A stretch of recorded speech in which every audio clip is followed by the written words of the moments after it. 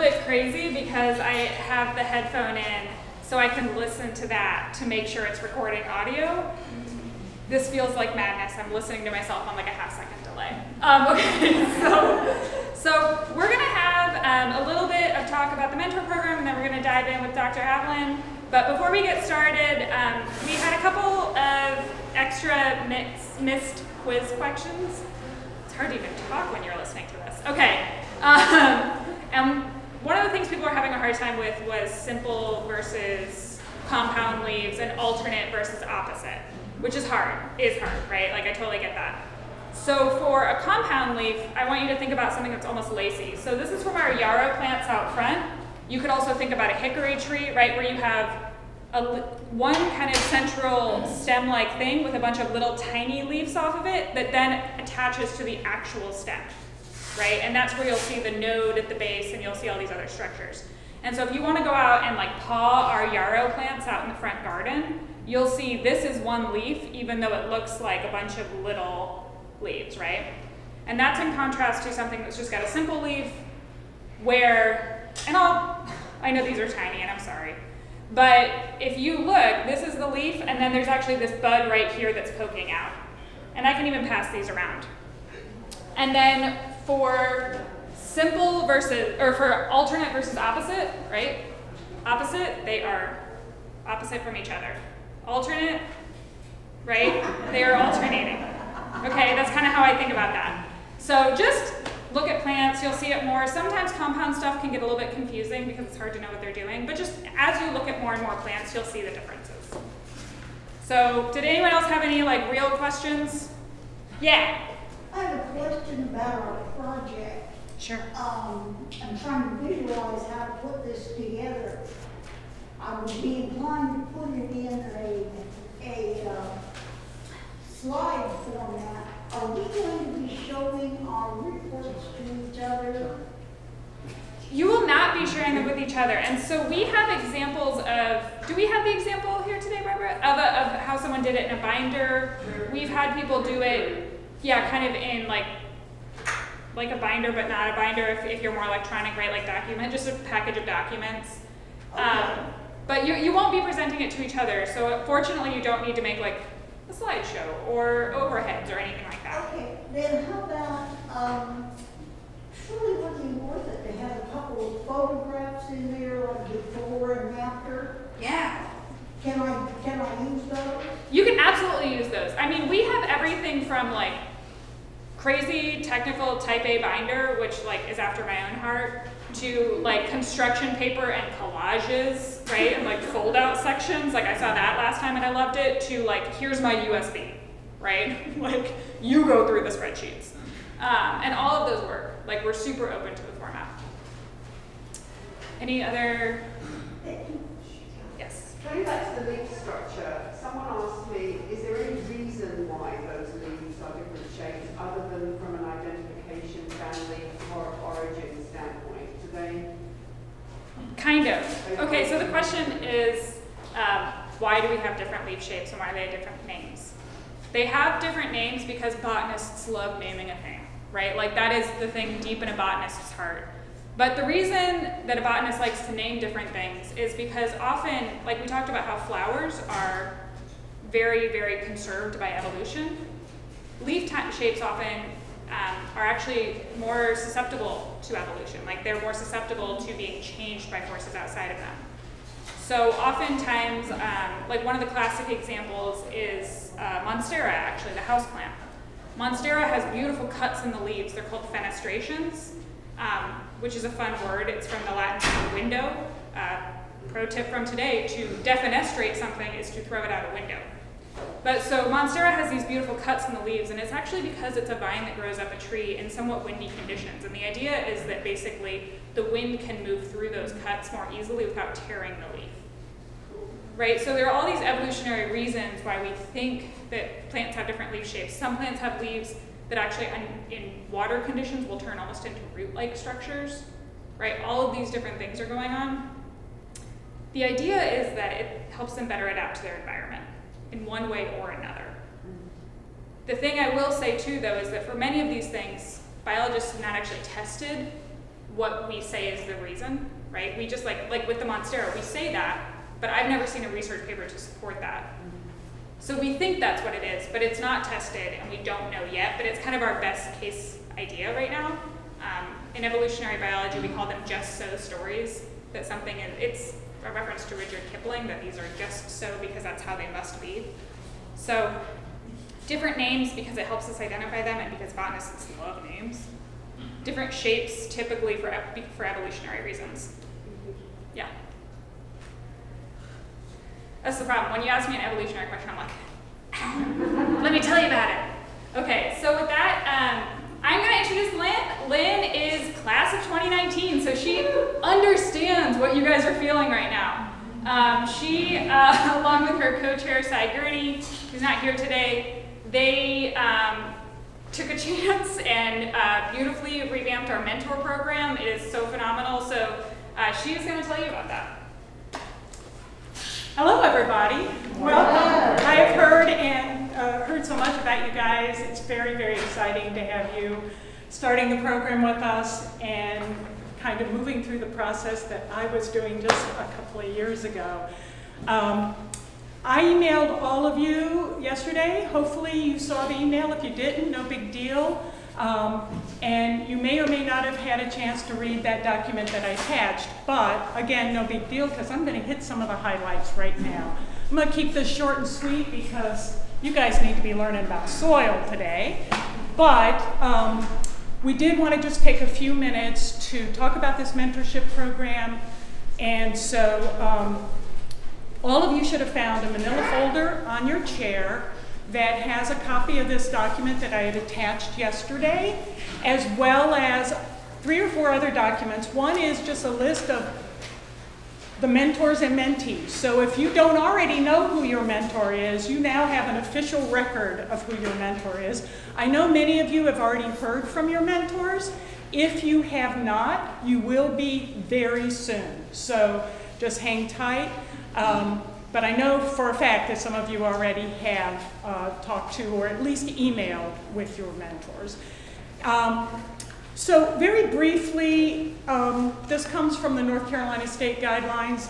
The goal of a mentor is to welcome students into the Master Garden Initial Training Program and coach them from the time that they attend training until they become well established in the program.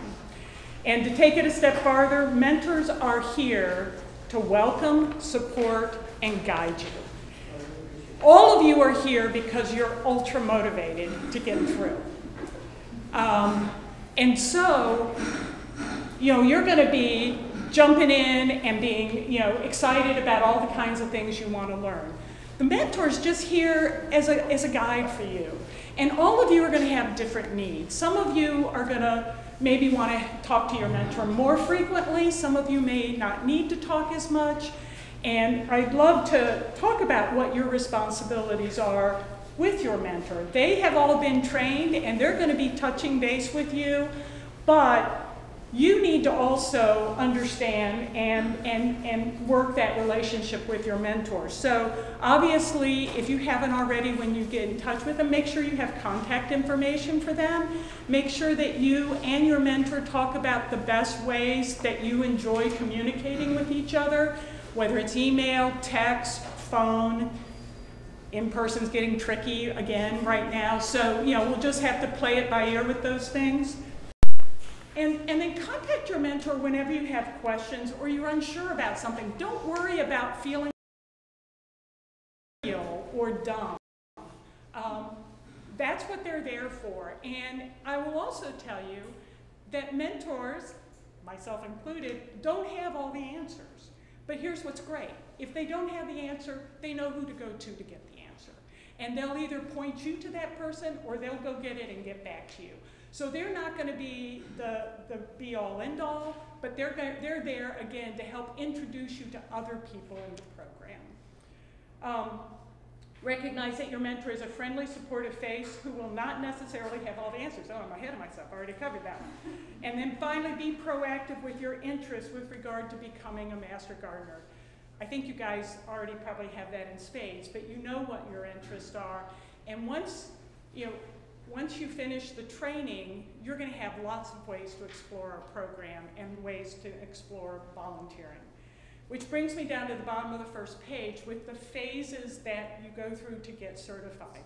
Right now, you all are in the student phase, and over the next 14 weeks, you're going to continue to open your skull and let all this information get poured in, and sit there and go, oh, I cannot remember all this stuff. But then you also get the tools on how to look it back up later, which is really the key to all of this. In November, unless there's a snow day or something, you're going to wrap up this training and you're going to move into the intern phase. And that's going to be the bulk of 2022. So you've got plenty of time to get your volunteer hours and your extra ed, continuing ed hours next year. But that's when your mentor really is going to be helpful, because we have developed this checklist. It's called the Mentee Checklist. It might look a little complicated. Stay calm, it's not. It is your roadmap, and really what it is it identifies all of the different types of volunteer opportunities that are available. And by having it as a checklist, it gives you a little bit of a guide of some of the different things that you might want to find out about. You know, there's not going to be an open forum for writing in the blog or in the newsletter. But if that's something you're interested in, you can talk to the people that already do that, and your mentor can help hook you up with those people. That's just one of many examples here. So you will own this checklist. It is yours. It is your guide to get you to certification. But your mentor will also have a copy of this checklist and will probably use it as a way to check in with you. How are you doing with this? Do you have any questions? Is there something on here that you're particularly interested in that I can help you, connect with some folks? Is there stuff on here that scares you? I personally was scared to death to go to my first public event.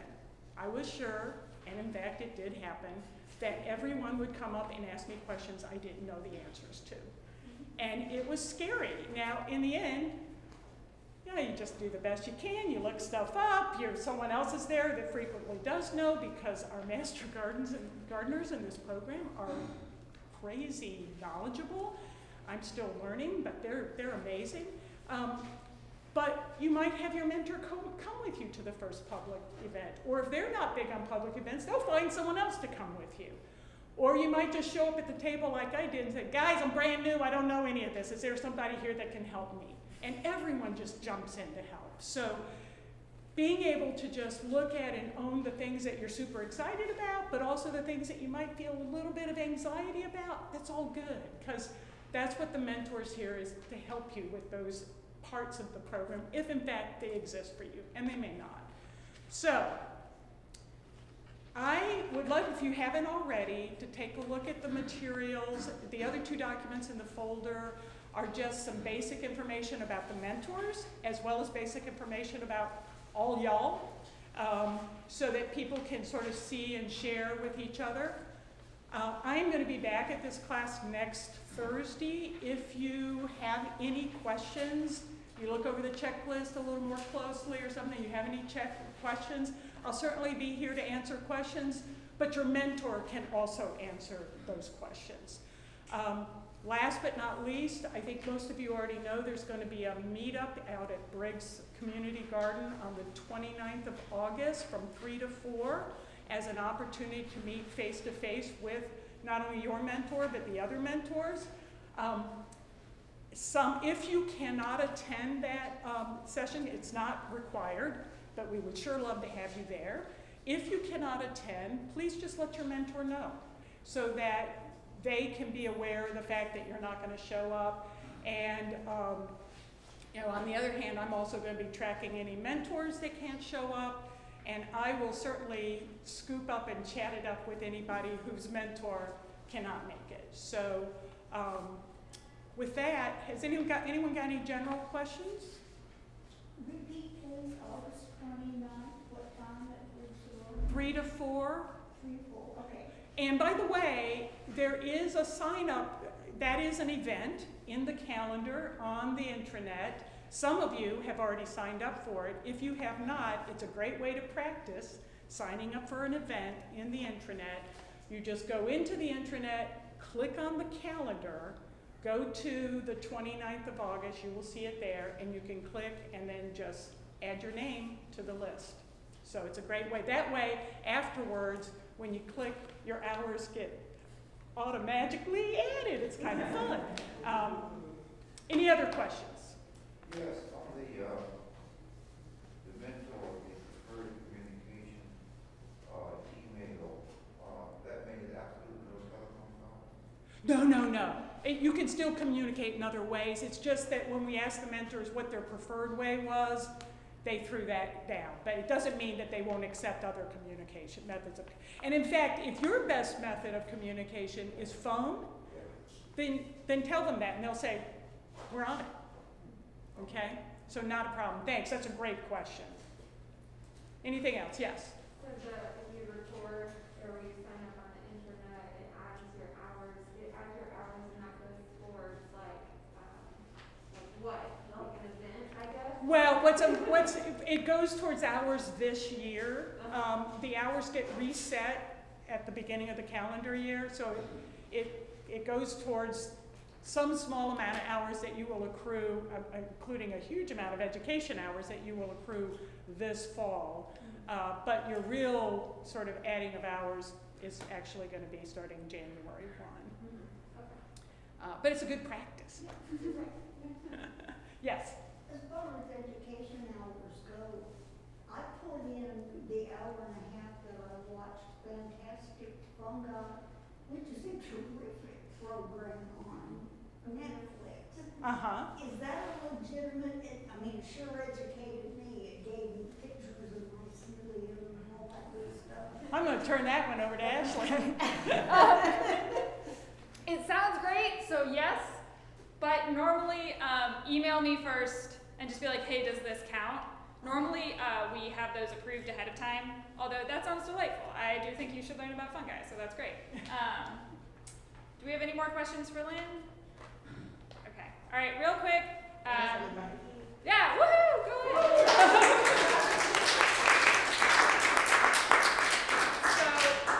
Before I let Dr. Havlin take over, 2 points from that I love. One, Lynn is a retired program mentorship development guru, right? That's basically right. Yeah.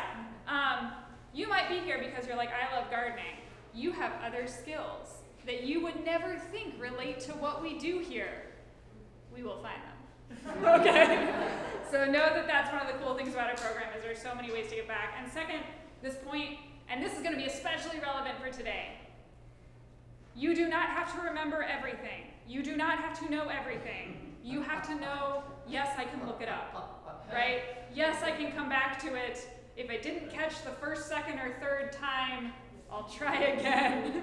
Maybe it'll catch the next time. And so for soils especially, I know that can be, this could be an intimidating topic, but you'll get it eventually. Don't worry, we will work with you. And so with that, I am going to hand it over to Dr. Havlin. He is our soil speaker extraordinaire from NC State. He's always fun. Thank you, Ashley. Congratulations on really a super experience for you. As you look at our younger folk coming out of high school and et cetera, they know very little about food and so forth and so on, and they know less and less about these fundamental topics that are so important called chemistry, math, and physics, and biology. So I'm sorry, but I'm talking about soils today. This is dirt day. And that's chemistry, math, physics, and biology.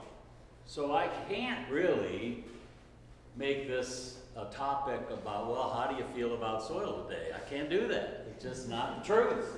And I'm one of these that we're going to give you the truth. Now, so you're in for a real treat today. You're going to learn a ton. I hope by the end of the several hours that it doesn't feel like it was a root canal. It was really still was a treat for you. But I want to just preface everything that's going to happen here in the next few hours by saying that no, you're not going to have it all understood. There's no way. It's the most complex matrix on the earth. We think about the oceans being, we know more about the ocean ecosystem than we know about soil. So, and I'm thrilled to hear you watch the fungi. I sat there and watched it with my 5-year-old grandson the other day, and he loved it. I thought it kind of denigrated into the psilocybin thing a little bit too much at the end, but I didn't want him to see all that part. But it was very well done. And of course, that's soil. That's part of soil. You remember when, a lot of you do remember when we landed on the moon and we brought back lunar soil? That's a lie. That's not soil. Because there's no life in it. There's no water. Soil is biology, chemistry, physics. So when I talk to my students, and I've been doing this a long time, I try to motivate them that at the end of the class that they walk out going, oh, that was really fun, that was really exciting, I learned so much. But it's hard to get them to feel that way after a semester talking about it if you have lots of chemistry, math, and physics and biology. It's just one of those things. So I'm trying to make this so that it is enjoyable. I encourage you to ask questions as we move along. If we get all of you asking 8 questions, we're never going to make it through even half of this. So some of it I'm going to go through faster than other parts. We're going to start with 3. We're going to cover 3 basic issues with soil, topics with soils, and that's water, organic matter, and nutrients. Now there's a lot more involved with soils than those 3 things, but that's really the 3 issues that you're going to be working with mostly. Water, organic matter, and nutrients. And the nutrient side is, you remember in the campaign, in the 2020 campaign, there's not going to be any politics involved. There was a candidate, I think Bloomberg from New York or something, got up and said, well, agriculture is really simple stuff. We don't need to pay much attention to that. You just dig a hole, throw corn in the hole, put some dirt in it, and add some water, and boom, you got corn. How hard can that be? Well, you know that if you walk out to wherever you are, your garden, your field, whatever you're working with, and you do that, sweet corn, for example, or green beans, or whatever it is, you're going to be very disappointed if you haven't had a soil test first. And the soil tests take a sample. I'll show you how all of this is done in a minute. You get a report. You get this long list. If you wanted to take a peek, we're going to use, you have this handout, this soil test report. We're going through this today. You'll at least know what the terms mean and how they relate to each other by the end of the day. When you go to the doctor and you've had a physical, what do? You get this long list of measures. You get what? Glucose, you get cholesterol, HDL and LDL and total, and you get what else? Blood pressure and, I don't know, PSA and all kinds of biochemical terms. And if they're out of whack, then the doctor says you got a problem here or there. And so hopefully you start doing your homework and you look it up. You just don't take their word for it. You start doing some reading, don't you? Well, it's no different with soil. We're going to have a physical data. Now, there's 2 different forms of this report, so we're going to go through both forms.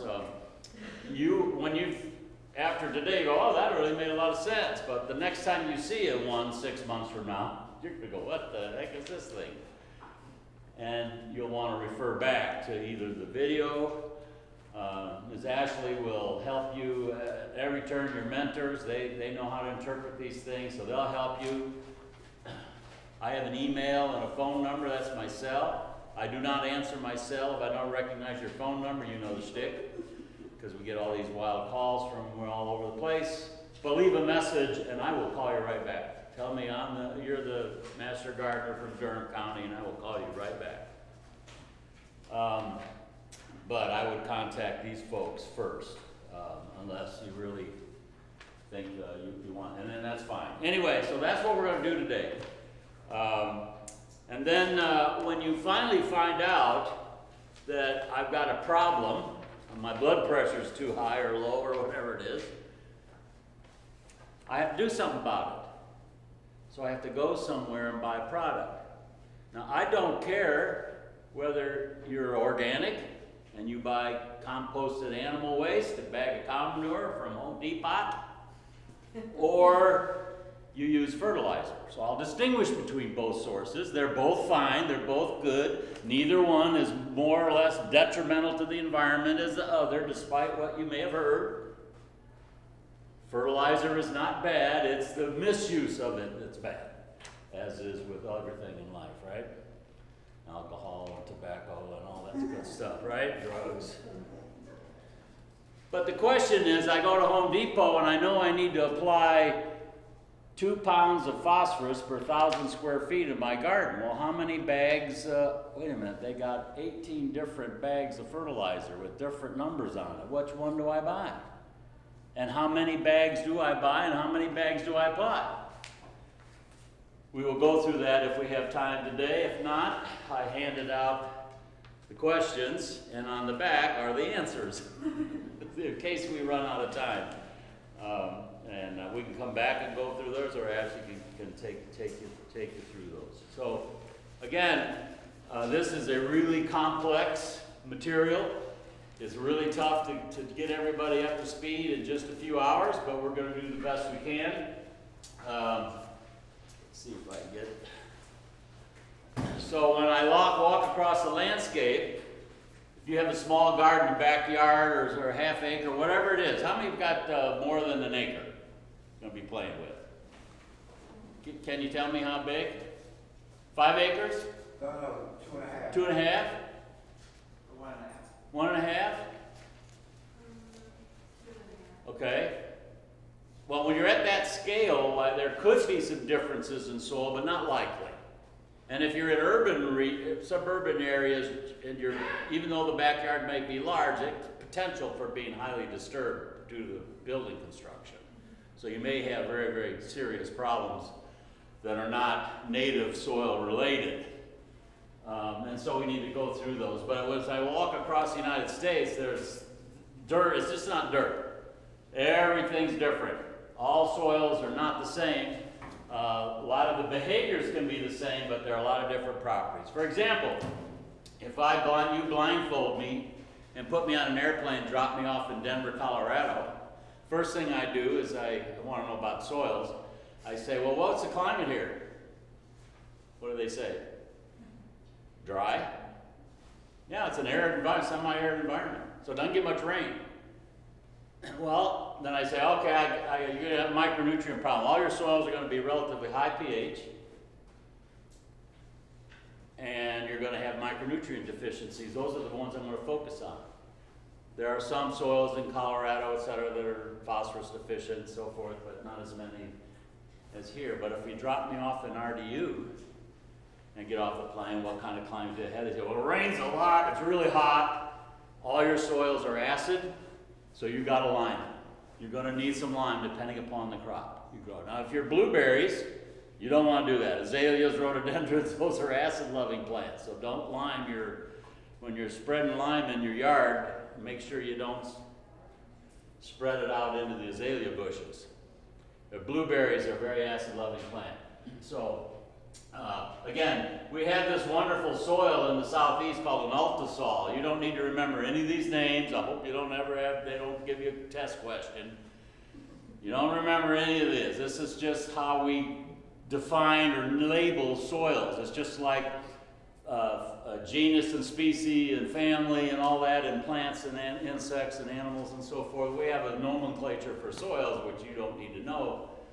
But your county agent types will have that information if you need it. But in a landscape, I have several different of these soils. Now they're related because they all formed under the same long-term millennia of environment. They formed that way. So we're going to talk about why they're different in North Carolina than they are elsewhere. So when you have a soil and you dig down the rooting depth, you find variations in properties and parameters. So let's just quickly go through what the soil looks like from the surface all the way down. And we call this a profile, and we label various horizons. You don't need to remember that, but this surface is the most important for a lot of reasons. Nutrients and water. Very important that you pay attention to this guy. This is what we call the O horizon, and that's the surface of the soil that generally you see dead plant materials. And you want to see a lot of dead plant materials. You want an O horizon, and I'll explain that here when we get to the organic matter section. So that's mostly organic matter residues. It's very porous. When it rains, you'll get 20 minutes of infiltration of that rainfall water or irrigation water, but if it was bare soil, you might only get 5 minutes. And the rest of that water runs off.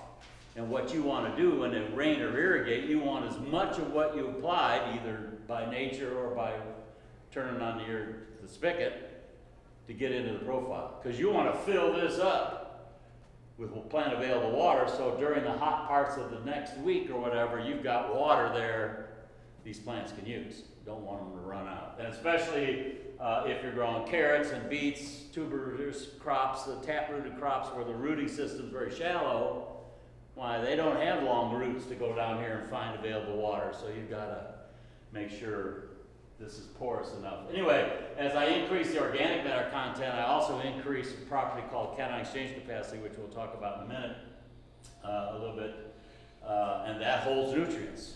So the organic fraction is a storehouse for nutrients. So when I find a soil and I know it's low organic matter, that's usually my first goal is, well, what kind of management do I have to do to increase that surface soil organic matter? And that's not generally just planting this crop or that crop or rotating. It's I need to import more carbon than my crop rotation will provide by leaving the old residue on the soil surface from the crops that I'm harvesting. I'm actually buying carbon from somewhere else and putting it in my garden or my landscape area. And we'll talk about that. That's where we're headed. Anyway, so again, this A horizon is below there, and it has more clay, which I'll define what clays are in a minute. This is what we call, have you heard this phrase called a topsoil? That's what that is. That's the part that you soil sample and send to the lab. Now, in North Carolina, many of the soils, before we built cities and so forth, were farmed with cotton and tobacco 200 or 300 years ago. And we cut down the forest. This is all forested area mostly. And those soils are severely eroded. So most of the O and A are gone. You're farming in this layer. So that's why I say when you find the soil that you're dealing with, this is the topsoil, this is the surface, you better figure out a way to increase organic matter content. But we'll talk about that in a minute. Anyway, so the B horizon is mostly clay, low organic matter, but the clay holds lots of water. So if I can get all my nutrients up here and water, and I can get roots down here like corn and deep-rooted crops, I can get roots down there that'll pull out that plant available water and allow that crop to grow during the July and August high ET periods that you're well aware of. And then below that is parent material, evidence of the original rocks and so forth that the soil formed from. What does OM mean? Organic matter. Organic matter. Thank you. So, beautiful farm. Different landscapes. I got slopey land, top land, bottom ground. These are things that I use to kind of tell me where should I put which plants. Some plants do great down here because I get the same amount of rainfall everywhere, right? But since I got a slope here, I get more runoff on the slope, so this actually ends up with a little more water than up here.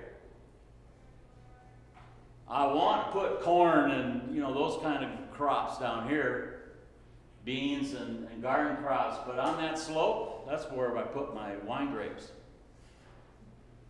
They don't like a lot of water and a lot of nutrients. You want to stress those, so it just depends on So landscape position is really important, and the soils are right. Notice this bottom ground soil is nice and dark, high organic matter content, and that's because it's organic fractions. A residue washes down here over thousands of years, and up here on the side slope, it's not so much organic, not as much organic matter.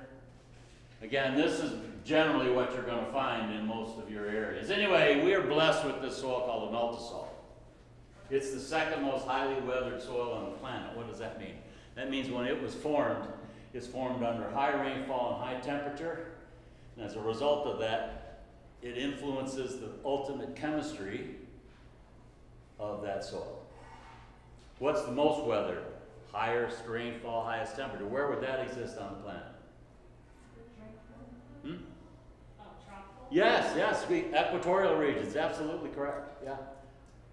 And those soils are pH 3 or less, and they're really hard to farm.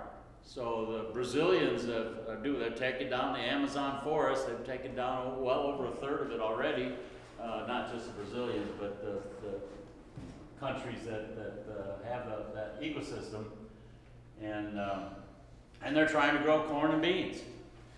Mostly pasture, because they found out corn and beans don't do very well. It takes a lot of inputs to do that. Pasture grass, not so much. Anyway, so in North Carolina, you're blessed with this highly weathered soil. So what does that mean? That means immediately I've got some influences of the way that soil was developed on property. So why is it acid? Why do we have acid soil? I'm serious, you're all going to have to lime the soil depending on the crops you're growing. You got to lime. So why is it acid? Well, here's the rainfall distribution. You can't see these numbers, but this is higher rainfall here than here, right? This is desert, semi-arid, and this is high rainfall. That's high rainfall. And the dark areas on that map is low pH, low pH. So the more rainfall, more acid. So that's why our soils are acid. That's why I say blindfold me and drop me off in Denver, and I can tell you my pHs are 7.5 or 8. I know I never have to lime those, but in North Carolina, I'm always going to have to use lime. So when you know you're going to have that input, we better understand that I got to have a soil test. I got to know what my pH is, what my target pH is, and how much lime I need to buy and apply, and what lime product. So we got to take time to describe lime products. So there's no way around it. You go to Home Depot and you get two or three choices of lime products. Which one do I buy? And how many bags do I need? Really important decisions that you can make. Well, again,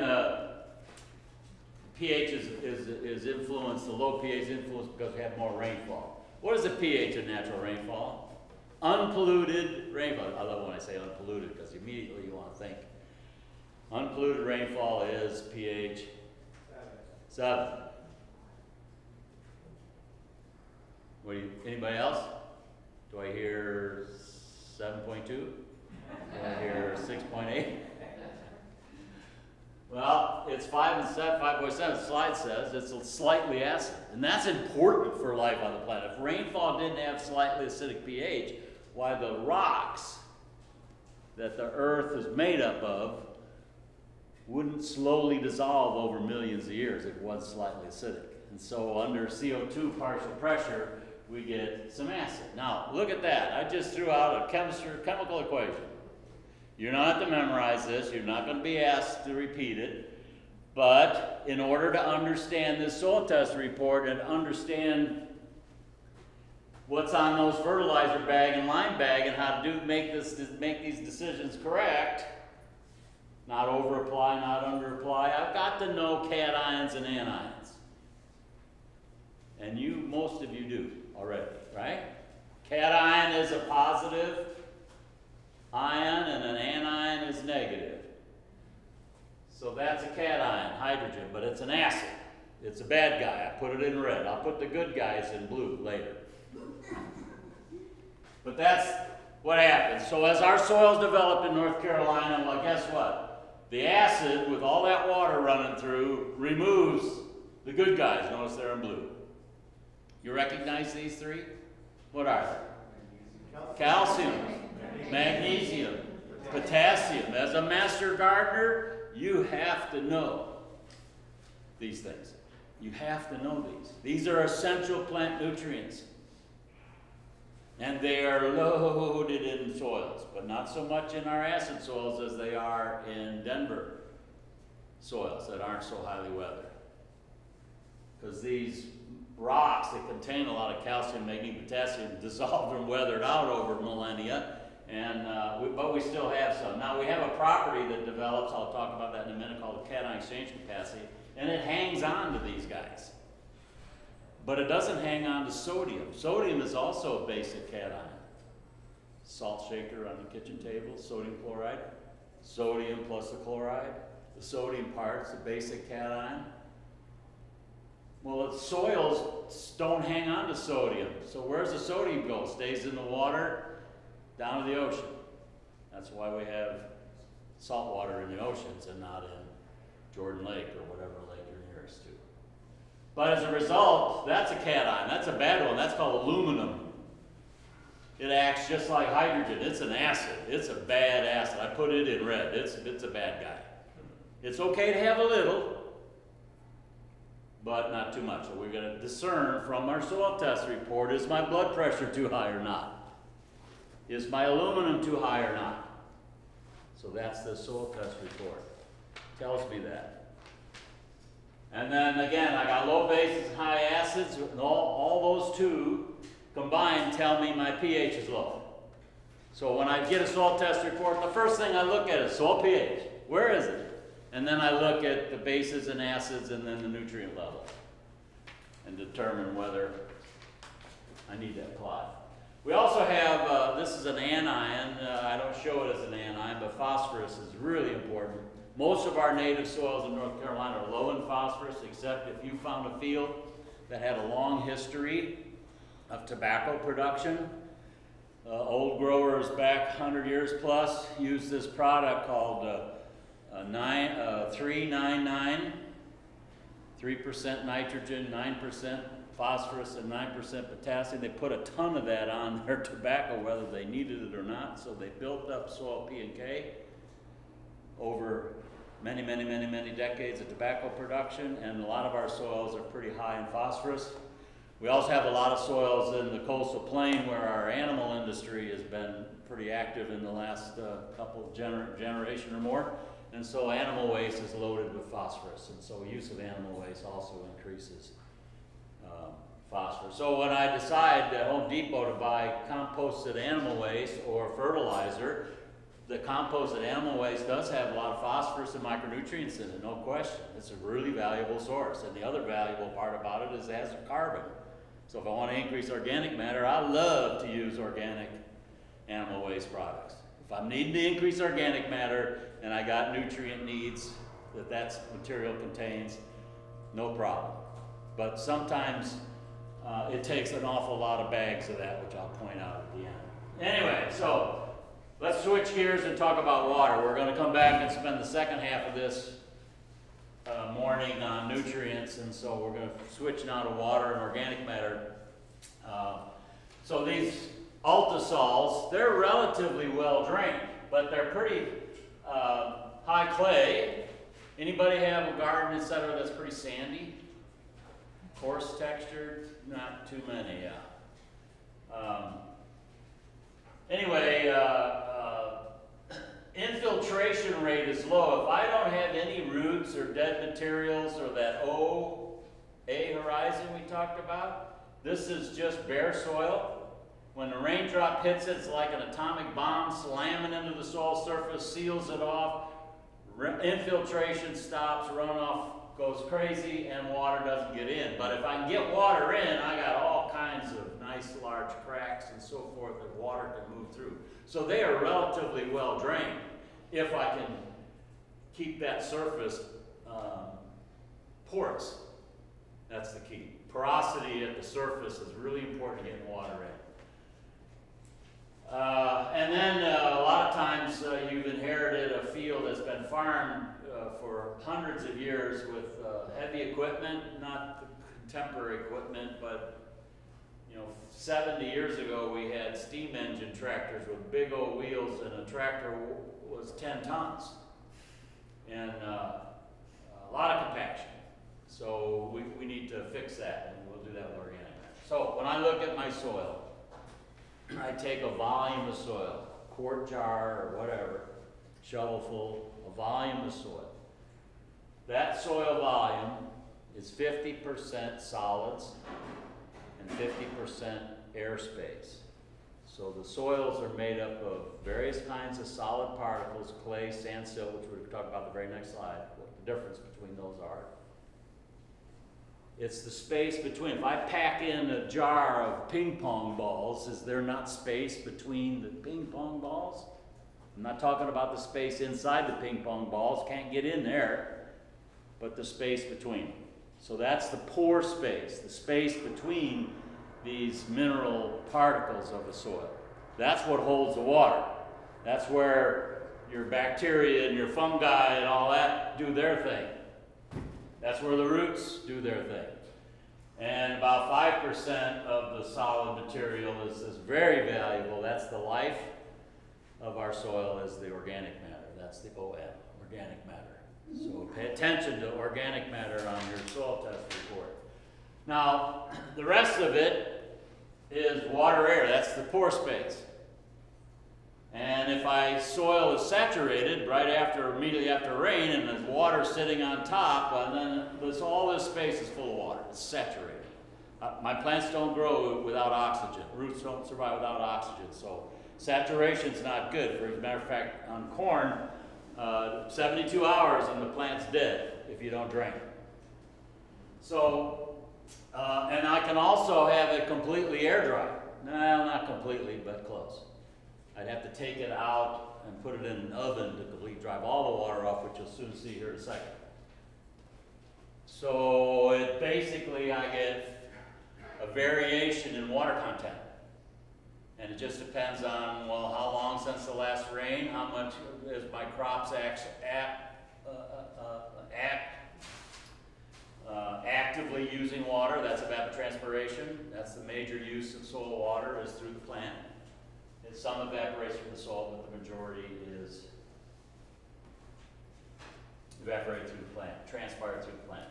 So, clay, sand, silt. These are the primary solid particles: sand, silt, and clay. We have clay soils. That means that we're dominated by the smallest particle, the little guy right here. This is sand particle. Just when I say sand, just visualize walking on a beach. Okay? Walking on the beach. That's sand. Now, sands have different sized particles too within the classification, so we're not going to go that far. But if my soil is dominantly sandy, you know that. You know it's gritty. It doesn't stick together. It falls apart, right? It's easy to soil sample. I love sampling soils that are sandy because they're easy to, not a lot of labor. Silt, well, I've got this medium-sized particle, and they're really kind of a greasy feel. So can clay be as well, but not as much. They stick together. There's a lot of surface area in these small little particles. So notice this same area of the sand, and how many clay particles I'd have to occupy that volume in one sand grain? It's billions and billions and billions and billions of clay particles. But if I pile up another sand particle and another sand particle, another sand particle, that space between the sand particles is much smaller than the space, if I added up all the pore space between all of those clay particles. So clays actually hold more water than sand. So when you get a soil test report, they won't tell you what kind of soil you have, but your agents here, your professionals here, got the soil survey manual. They'll tell you. You look up your farm, your field, your house, your property, whatever it is, and they'll tell you the soil type and tell you what you have. So again, they measure clay, silt, and sand content, and that determines your soil texture. So soil texture, when somebody says that word to you, that's the percentage of clay, sand, and silt in that sample by weight. So clays usually have 30% or more of the soil is clay. That's usually considered. Notice here's a percent clay, and I've got 50%. You can see I've got a lot of clay. But here's a clay loam. It's got 30% clay and some silt and some sand. Look at the sand. That's my beach. 90%. Maybe there's not much clay on the beach, by the way. That's long been washed away. Anyway, what I really going to head for is, man, if I can get a soil that's this texture, that's the ideal from a water perspective, which I'll show you in a minute. So let's, and so when Ashley says, okay, you've got a Cecil silt loam or silty clay, what does that mean? Well, that's what these words are. Percent sand, silt, clay. Silt loam says most of it's silt. I got a little sand and a little clay. If it's clay, I got mostly clay and a little sand and a little silt. So I have all three in every soil sample, every one of your fields or gardens. It just changes the proportion.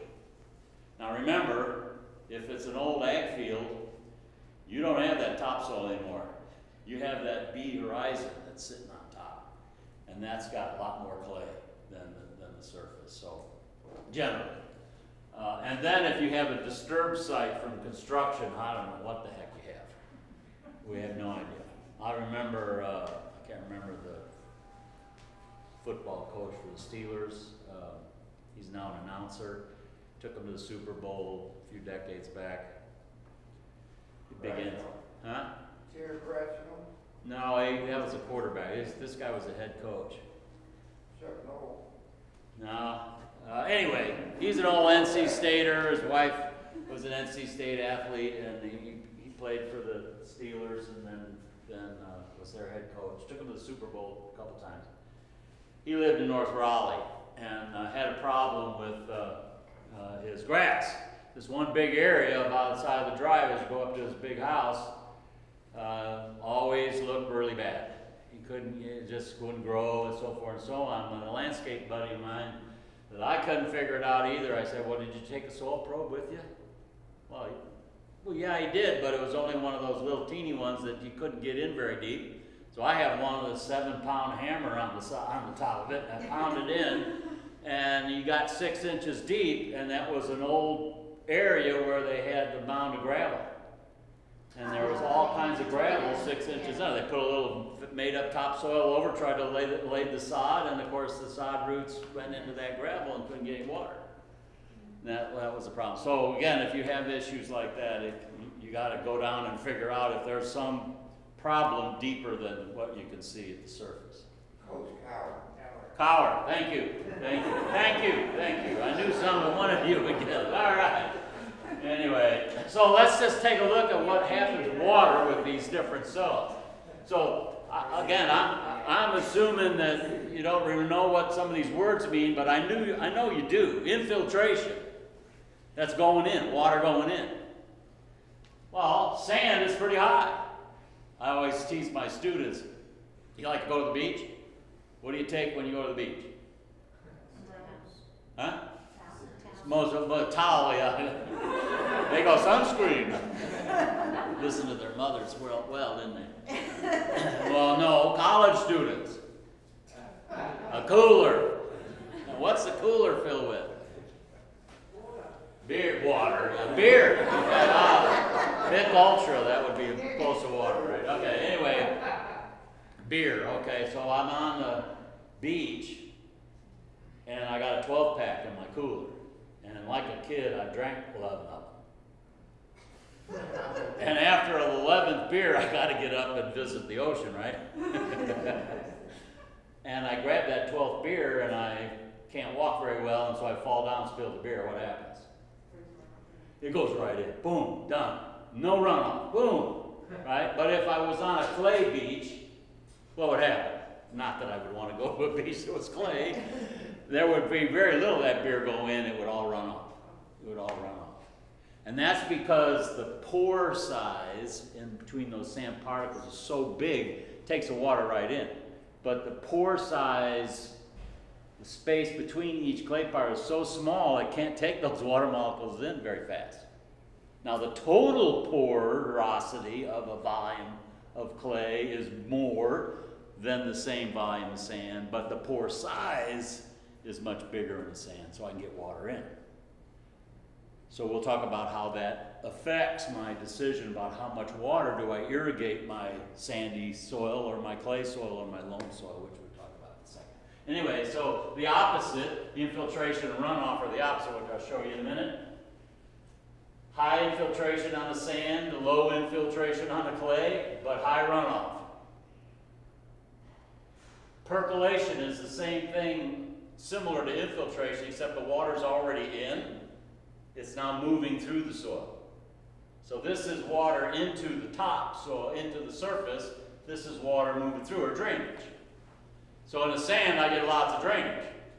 So because it doesn't hold much water, sand soil doesn't hold much water, once I start irrigating, boy, I can fill up those pores really fast, and I start to overwater, and I push that water down. I can push any nutrients I've applied down, waste of water. Anyway, we'll talk about that.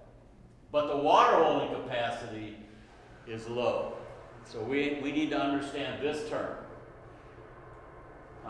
Anyway, obviously aeration is high in the sand and it's lower in the clay, and we can influence that with management and cropping, crop rotations and so forth. So again, water, infiltration, runoff. When I'm managing water, I need to understand this relationship. It started to rain.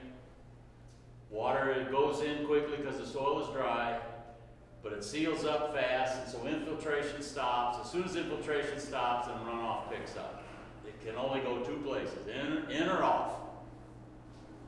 So I need to make sure my soil surface is so porous that when it does rain and I need water to get down deeper, or I'm irrigating, I make sure I've got that porosity of the surface to get that water in. Again, I hesitate to go to this level of detail, but there's a sand.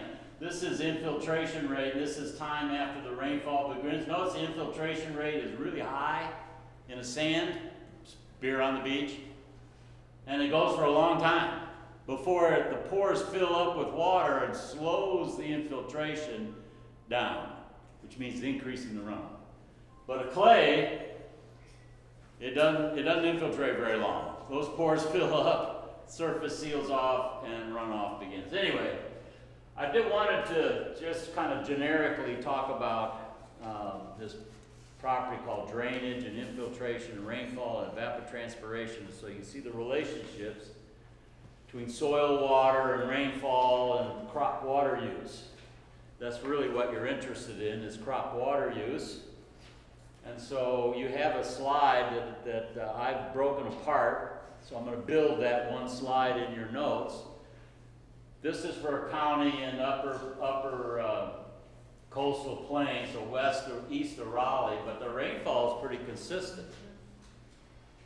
Now this is 50-year averages. Obviously there are years where it goes way up in here and a lot of variation, but on the average over 50 years, that's what we get. And then if I just take a look at ET, what's ET? That's not the movie. That's evapotranspiration.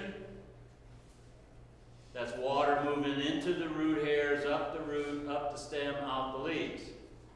That's a physics thing that causes that. And notice I have no ET here.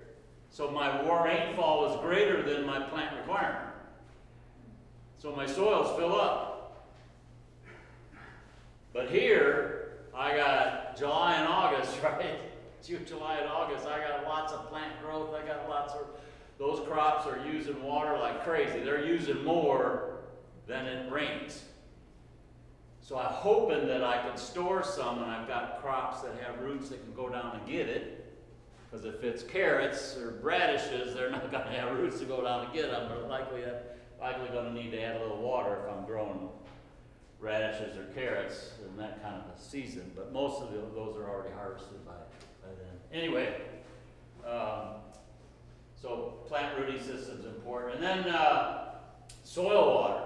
I measure how much water I do have in my rooting depth. And notice, if I don't have any crop water use, and I I get this amount of rainfall, my soil water builds up. And when I have ET greater rainfall, my soil water drops down very low. And I get very droughty conditions of a crop if I'm not careful. And then it goes back up. Well, when I have soil water and no ET, I've filled up all the pores, what's going to happen? I get drainage. I get water moving down below the root zone, and that's why our soils over millennia have become acid, because of all that water moving down through the profile over millions and millions of years of soil formation. So that basically is the relationship between how plants use water, drainage, and rainfall in your field. So let's take a microscope and go to a soil clay particle. There it is. So I've blown it up millions of times so I can see it. I can't see it with the naked eye, but that's a clay particle. And if I could see the water molecules, I'd have a whole bunch of water molecules stuck to the surface of that clay. Now, why is that? Well, the clay is charged. It has some negative charge to it and positive charges, but so is the water molecule. It's polar. So there's a negative end and a positive end. So the positive end of the water molecule is attracted to the surface of the clay particle and is stuck there. Just sits there. Well, and then I got the positive end, negative end out here, so the positive end of that water molecule sticks to the first layer and just builds up these layers. So if I had all the water, I took a soil sample, laid it on my driveway, and let the sun beat on it, and it's basically air dry. I can still take that soil sample and find water attached to the clay particle. That's called oven dry. Well, we never do that. Just to let you know that there's always water in your soil. The question is, can my plants get it? And the answer is no, they can't. They can't get this water. It's held too tightly to the soil particles. The strength of that absorption of those water molecules against that clay particle is too tight, too strong. The plant can't pull it off.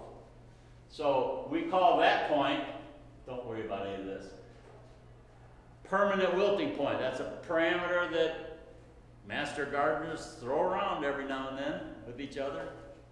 Permanent wilting point. My plant went lit and fell over. Well, you were at permanent wilting point because the roots couldn't get the water away from the clay. And notice, if I keep adding water, it keeps building up until I got so much water, it's attracted to that charged clay particle, but it's so far away, the physical force of gravity exceeds the attractive force of that water molecule way out here to the clay particle that the water moves out. That's called gravitation. That's drainage. The plant available water is defined by this term called field capacity. That's where the drainage starts or stops, and permanent wilting point. So that's your plant available water right there. You don't want your soil saturated. You don't want your soil down here. So you get, again, that 50% pore space varies between all full of water or no water. But you always have still a little water involved. Anyway, let's move on. Let's just take a look. I think this is a really good way of determining, well, how does the total water of a clay relate to the total water of a sand? So I have 100 milliliters, a cylinder, doesn't matter what the volume is, it's just the relative size. The amount of soil is the same in each one. I have sand, silt, clay. Are you with me? Sand, silt, clay. If I filled up all the pores, that's saturation, it would take only 15 mils of water to do it in the sand, but it would take 40 mils of water to do it in the clay. Again, the pore space is greater in clay. So it can hold more water. That's good if I'm irrigating. I got a clay that holds lots of water. I only have to irrigate once a week during July and August, if it never rains. So again, sands hold the smallest amount of water, clays hold the greatest amount of water. So let's take a quick peek at the relationship between water, plant available water, and the sand and the clay. Remember permanent wilting point? So the water content at permanent wilting is pretty small. This is inches of water per foot of soil. Pretty small. And I got more inches of water per foot of soil even at permanent wilting point in a clay, because it's smaller particles, it holds more water. But it's still, I got almost 3 inches of water in that clay soil in a foot of soil, but it's not available to the plant. It's permanent wilting point. Field capacity, I've got 4.5 inches in the clay. So I only have 1.5 inches of plant available water in this clay. 1.5 inches. Oops, I was told not to move past the table here. Baseball bat's coming. Okay. And notice this sand, I got 1/2 inch and I got almost 1.5 inches, so I basically have 1 inch. Not much difference. Almost twice, not quite, between the sand and the clay. Total plant available water. So clays are hard to manage for water, and so are sands. But look at all the plant available water I have in a soil that has a pretty even mixture of sand, silt, clay. Unfortunately, not many of you have one of those. You have soil out here. But that's okay. We'll manage it. So let's take a look. This slide kind of summarizes the principles. You have this on your, sand. High infiltration, low water holding capacity. When I'm irrigating, I got to do it frequently. It doesn't hold much water. If I let that sprinkler go on for a couple hours, I'm adding more water than that soil can hold. So, drainage. Silt, medium infiltration, it goes in pretty well, but very high water holding capacity. I can water that once a week and we're good to go. This one, low infiltration, very high water holding capacity, but I can't get the water in. So if I have a high output, inches per hour of irrigation or rainfall, I get runoff to happen pretty fast, so I can't get water. So when I have clay or sand, I've got to really pay attention to how I irrigate or manage that water. You remember the drought of 2007? No? Yes? Worst drought in North Carolina history. It was almost 15 months of no rainfall. 15 months. And Falls Lake, you know Falls Lake, right? Lost about 2/3 of its volume. It was basically just a couple of puddles left. Well, a lot of irrigation of big 2-acre houses in North Raleigh and various places, a lot of lawn watering, golf courses and so forth, and they didn't pay attention, and they went to every other day watering restrictions early on in June and July, and then by the time August came around, we realized we didn't have enough water to meet the human demands, screw the grass, and so they just said no irrigating. And we can do better. We can do better. So I won't teach you today, but I teach my students to take a look at, well, what kind of grass do I have? What's its crop water use? What's my expected rainfall? How much will my soil hold? Clay, sand, silt. How much water will it hold? And just do a simple balance and say, does my rainfall and soil water holding capacity meet my crop water demand? The water use for my crop. And if it doesn't, I know I've got to add some water. Well, where am I going to get it? Well, first thing I have to do is figure out how much rainfall I get. Is that enough? And if that's not enough, I got to irrigate. But I do more than that. How much irrigation do we need? And if homeowners did that, their systems, they just set timers. Every other day it goes on for an hour. That's bad. Now the more sophisticated irrigation systems now have soil water sensors. And they're hooked up to a computer, and when the soil water sensor gets close, says it's getting close to permanent wilting point, the system turns on and adds the appropriate amount of water. So, but they're very expensive right now. Price will come down, as it always does. So anyway, when I decide how much water I need, you know that during the growing season, most of it's got to be here because ET is higher. So I don't apply the same amount in May as I do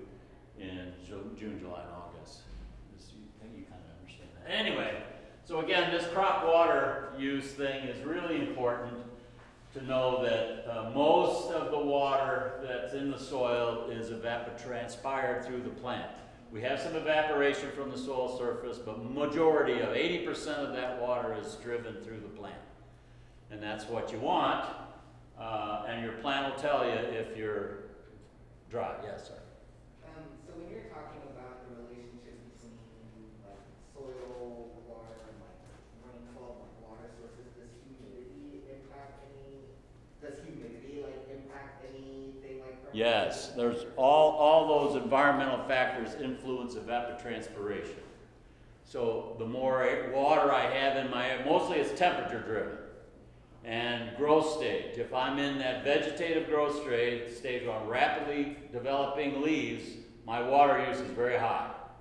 But if I'm just thinking about corn now, if I'm growing an ear and all my plant leaves are green, it's not starting to desiccate yet, we're not at maturity, then I've got the highest plant water use and there's still a high plant demand. Humidity has an influence of the more humid it is, the less evapotranspiration I can get, but temperature is the main driver. Good question. So again, when I see plants, normal water, start to see stress, this is not what you see this, you got issues.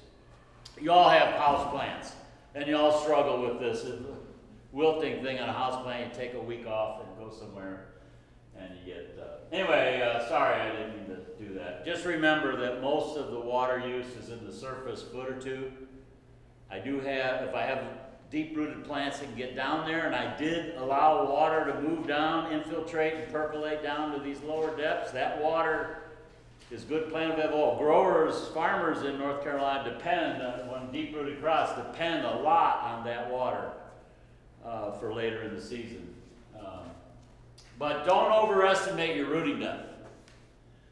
I've worked with wine grapes a lot, and 2 meters of roots in wine, no way, no way. I mean, the plant's really tall, but the roots aren't.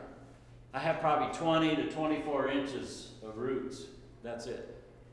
So I'm basically managing water and nutrients in very shallow soil. Anyway, so again, when you're gardening issues, be well aware of the differences in root structure. I can't, with these kind of crops, I can't get those roots down there where there's additional water, so I've got to manage, irrigate, etc. Most of these kinds of crops are irrigated, beets and radishes in the United States. Anyway, so let's switch gears to soil organic matter. Soil organic matter holds a lot of water. I just talked about sandstone clay. Organic matter holds a lot more water per mass of organic matter than any of the minerals do. They're very fine particles and they hold a lot of water. You've heard about soil health, right? Okay. We always manage our soils to make sure that when I turn that soil over to the next generation, it's more productive than when I found it. That's the future of sustaining life on the planet. If we don't do that, we're in real trouble.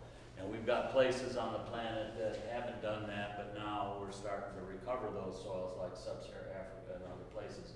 Every time I use that as an example, I've had folks accuse me of picking on sub-Saharan Africa. I'm not. It just has a very long history of soil degradation. So most of those soils are very degraded. And their inputs, availability of inputs is low, but in the last 20 years there's been a huge recovery and adoption of cropping rotations and residue use and so forth to increase organic matter. Some of those soils are starting to respond very, very nicely, and their yield production, their ability to feed themselves is really, really increasing rapidly. It's great. But I want to just point out some soil degrading processes, soil erosion. That's the biggest one. That's what's happened in North Carolina. Causes organic matter loss. So there's my soil profile. Notice I don't have the O and A anymore. I drew this purposely to show you that that's gone in many of our Piedmont soils. Long gone. Down there intercoastal waterway. But we have conservation practices. You know what cover cropping means. I'm going to talk about that. You know some of these things: crop rotation, no-till, reduced tillage, etc. I'm not going to go through all of those, but those are technologies that humans have come up with to keep soil in place and to enhance soil productivity. So the first thing is to recognize that soil erosion is a combination of physical loss of topsoil, but also a loss of organic matter. I can have a flat field and till the heck out of it and decrease organic matter and not lose any topsoil to soil erosion. So I can still lose organic matter and that productivity of that soil go down, even though it's nice and flat and I don't have any runoff, physical loss of topsoil. I just wanted to share with you that in the United States, actually all over the world, we have these long-term plots. We have 5 or 6 or 7 of them in the United States that have been in production now well over 100 years. These experiments, these rotations. And we've measured organic matter over that time, and about 50% of the organic matter, initial organic, in the virgin soil, never been touched by human hands, 50% is lost in the first 50 years. It takes centuries and centuries to make it, and we can lose 50% in just 5 decades. So here's this is percentage of organic matter loss of the virgin soil. So Oregon's not too bad. Only lose 30%. Took 40% took 80 years. 50% only took 50 years. There's my Kansas. I'm sorry, 30% in 50 years. Kansas is about 50% organic matter loss in 50 years. Australia, very harsh, dry environment, I lost 50%. It only took 30 years. I lost more, so there's 70%. 70% in 50 years. So which environment is North Carolina more like? This one? So we have problems. So you have problems. So the best thing you can do is all those practices, they increase soil organic matter. And you will be rewarded in your lifetime. And the generation behind you will be rewarded even greater. And that's the key. So again, when I start out with the soil, I lose most of the organic matter. All right? In 50 years. Oops, hit the wrong button. There's 50 years. And then then you took over the land and I stopped tilling it or tilled it less. I started growing cover crops. I bought some compost. I added more carbon than I could possibly add with my crop rotation, other pest management practices, and I started to increase my organic matter. That's where you're headed. So let's get our soils to be alive. The more organic matter I have, the more alive they are, and the more productive they're going to be, and the more they're going to reward you if you do that. So this is a little extreme. But in a virgin situation, I got all kinds of critters. I got microbes I can't see. I got birds that live there. I got rats and moles. And I got all kinds of insects, skeletal insects, and exoskeletal insects. I got all kinds of earthworm. I got all kinds of life. That's what we want. What does that life do? It produces these compounds, organic compounds, that help a property called aggregation. And I need you to understand this term called aggregation. It is so important to taking those clay particles and sticking them together like cement into larger particles. I got all kinds of little clay particles in there, but they're all stuck together, and now I got a larger pore space that goes between those aggregates. Without organic matter, there's no glue. Doesn't work on the sand. So there's a soil that's not very well aggregated. I can't even get a root through there. There's the one that's optimum aggregation. That's what you want. You want soil that's got lots of organic. So there's the clay that is aggregated. You can see the clay. Little clay particles are stuck together each one of these is an aggregate. Notice this larger pore between the aggregates. That's water infiltrate more in a clay soil. I said it couldn't get water to infiltrate in clay soil. You can if it's well aggregated. So how do I get one of our clay soils to take in more water is make sure I have high organic matter content. And lots of tubies sticking out of the ground, old dead residue. That helps too. Anyway, I just showed an example of a soil that's well, poorly aggregated one that's well, difference in root proliferation. I can get more water, more nutrients, et cetera, et cetera. Okay. All right. So again, my healthy soil is well aggregated. My poor soil is not very well aggregated. And again, you're going to find, these are clay soils. So that's where we're headed. So what does it do?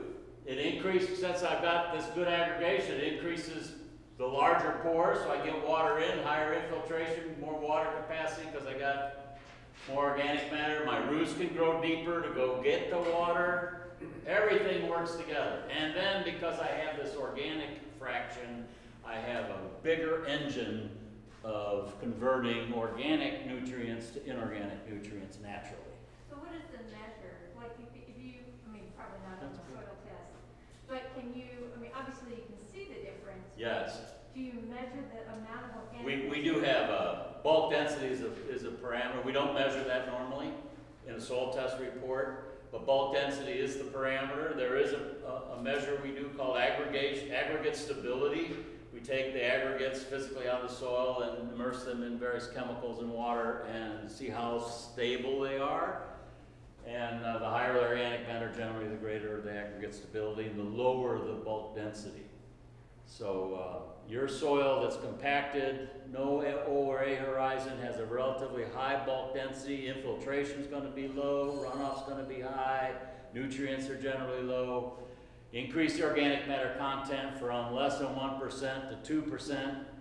It's hard to do unless you import carbon. So you're going to have to buy carbon and get it onto your soil as quickly as you can. The more carbon you can buy, the better. So the only thing the soil test tells you is the organic matter level. How much organic matter doesn't really tell you a whole lot about aggregation.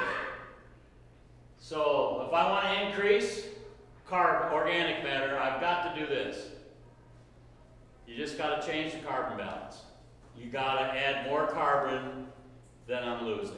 And when I take carbon in the soil, the microbes, the huge pool of microbes that are in that soil, fungi, bacteria, take 65% of that carbon that you added as residue and convert to CO2. It's called the carbon cycle. It goes back to the atmosphere. 35% is retained by the organisms in making new soil organic matter. So I just have to add more carbon. So again, how do I do that? Well, maintain surface plant cover, add change rotations that produce more carbon. For example, cotton and soybeans and crops that do not leave much residue behind. So very little carbon. So increase grasses like wheat, and not in your gardens and so forth, but sweet corn and grass plants that produce lots of carbon. And then of course we're going to have to add carbon. And then try not to till so much. Yes? So from a garden's perspective, I'm thinking about lilies or irises as their leaves die off and go yellow. Yes. I'm pulling them out because they look ugly, right? They do look ugly. So what we're saying is we shouldn't do that. We should leave them because they're really going to be the organic matter. Yes, that's free carbon. But there's an interaction with diseases. So you need to talk to the plant path people to make sure that residue on the soil surface, I'm going back with irises the very next season, which of course that's a permanent crop, right? They come back. Right. That might increase incidence of disease. Okay. So sometimes that residue has to be removed to prevent the buildup of organisms that cause disease pressure on the next year's crop. We have the same problem with wine grapes. They trim leaves off of wine grapes during production to keep the airflow going and to reduce foliar and cluster diseases. But those canes that they trim off, they remove those. And it's a disease thing. So it's a little more complicated than just leaving everything in the soil surface. Yeah. So is there something of like, something that could be grown as like biomass to sort of like chop it and put it down? You know, is that like a regular? Yes, there are. Matter of fact, if every one of you could take your field before you started doing whatever you're doing and just grow hairy vetch for a year, now you're gonna, if you let it go to seed, you're gonna have volunteer hairy vetch, you're gonna have to fight. But it'll produce mass amounts of biomass, and you just incorporate that back into your soil. That's a big sell. Or try to figure out if you can buy composted materials. One word of caution. If you buy compost, make sure you get a waste analysis report. Because you can go to your city and you can get composted yard waste. You don't know what that means. You don't know where they've got that material. And they're supposed to, by regulation, provide you with a waste analysis report. Because they may have used some materials that are extremely acidic, and they didn't use enough lime, so we want to make sure we've got the right pH, but also micronutrients like zinc and manganese and some others that might be, they used some material that were loaded up. And so a waste analysis report is absolutely crucial. We bought a bunch of soil from a local place, like in bulk, and it had residue in it from stuff they sprayed hay with to keep stuff from growing on it, and it killed a lot of the vegetable plants. We wanted to, some of those pesticides have a residual value that and it was an accident. I think they thought it was fine. They got it tested, but it took a year of our gardening to take a different turn for sure. The common theme, though, walk away from, is keep your surface covered all year long. Never leave it bare. The microbes don't like it. The life in the soil does not like bare soil. So if you want to keep your soil nice and organic matter rich, keep it covered with dead or live residue all year long. So like mulch? Yes, yes. Or cover crop. Cover crop is a mulch, but it's a live crop. Again, cover crop uses nutrients. You're going to return that cover crop, so those nutrients are going to get cycled back, but it also uses water. So make sure when you're using a cover crop and you're growing the spring, you're getting ready to plant your crop, your cover crop hasn't used all that water that you need to use for your marketable crops. So the burning off of the lawn is not a good thing? No. You mean with fire or pesticides? Fire, no. That immediately takes all the carbon and oxidizes it to CO2. You want to leave that in there. You want to leave that carbon if you can. Now, there are reasons why I would burn, because I'm trying to get an implement through that soil and I don't want to drag it through a lot of residue. So I want to get rid of that residue. Back in the old days when they grew winter wheat in the Palouse Valley of Washington and Oregon, they had a variety of wheat that yield really well, but the residue, wheat was that tall. So they couldn't get the old farm implements through to plant the next wheat crop. So they burned all that residue every year. The massive fires out that Palouse area. They don't do that anymore. Now they've got equipment that can get through that residue and produce wheat. Anyway, I don't care what kind of plants you use, dead or alive, doesn't matter, as long as it's planted. Anyway, on your sheet, you can see all the benefits that these residues provide. I'm not going to spend any time. You can read those on your own. I just show you a couple of photos. You know, I can't even tell you what this is. Corn. This is somebody's farm field, and they've grown some legumes in here. Anyway, he's going to run over that and harvest that corn with a combine. This is not a garden, this is a farm field. But that's a cover crop that was seeded before the corn got up too tall. There's a garden, you can kind of see. The problem with this, again, is this cover crop that's alive, it's using water and nutrients. So if you don't adjust your water management, nutrient management for the use of that crop, these crops are going to suffer. So in this environment, with the water use that we have, ET that we have, I like dead stuff in between. But if you can make it work, and some folks do, you just have to have a water source around. Anyway, here's some dead residue you can kind of see put between some gardens. Be careful about buying some of this because you get weed seeds coming in, and you'll have some weed issues later on that you might need to deal with. But if you keep everything mulched up good, the weeds have a hard time coming through. Yes? Is it beneficial to use biochar? Yes, yes. Biochar. Can you tell us what biochar is? It's pretty much charcoal. So Yes, like it yes, adds that's right, oxygen yeah. to the soil, but Yeah. also carbon rich. Very carbon rich. The Very thing carbon is, rich. some people say it's like not beneficial. I used it this year for my redoing my mom's lawn, Yes? and it did tremendous work for the lawn. But I was just wondering, is biochar? My experience with biochar has always been more positive than negative. Usually I use it in a soil that's very low in soil organic matter. When I want a huge increase in soil organic matter, I try to figure out a way to use that or sawdust. Biochar. B-I-O-C-H-A-R. Biochar. You can Google it and you get this massive amounts of documents.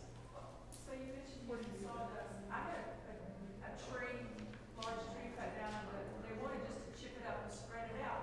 But that has so much, the nitrogen is too strong in that, right? Not strong, no. What? No, the problem with sawdust is there's no nitrogen in it. So if I put sawdust on and try to plant sweet corn or whatever right afterwards, a non-legume, without enough nitrogen, it won't grow. Well, what about in a tree that was cut down and chipped up? Is there nitrogen in that? A little, but no, not much. And if the chunks are big, then they don't break down very fast. I'm talking about sawdust, where the particles are very, very high surface area, the microbes can attack it, they're going to take all the nitrogen they can find to break down that carbon, and your plant won't get it. Remember, the microbes go to the dinner table first. So when you add residue, and you don't have, and it's a high carbon to nitrogen residue, you've got to make up, you've got to add some nitrogen to feed the microbes to break the residue down and to meet your crop needs. So if you have a cover crop, but you're also trying to not till, how do you incorporate the cover crop in without disturbing? Good question. I knew I couldn't slip that one by. I knew that. That's a very good question. There's just no way. If you're going to want to incorporate something so that you can more easily manage your target crop, then you just do it. You just incorporate it. What you try not to do is incorporate it in such a way as to leave the surface so bare, and you're on a slope, and you do it ahead of the rainy season. You're trying to figure out a way to minimize runoff. You could terrace it. Slope is going down. You have some terraces, or you have some grass rows every 20 feet or so. So if you get runoff, it doesn't keep going down the hill. So there are ways to still incorporate residue without damaging your soil too bad. Yes? No? Okay. All right, break time.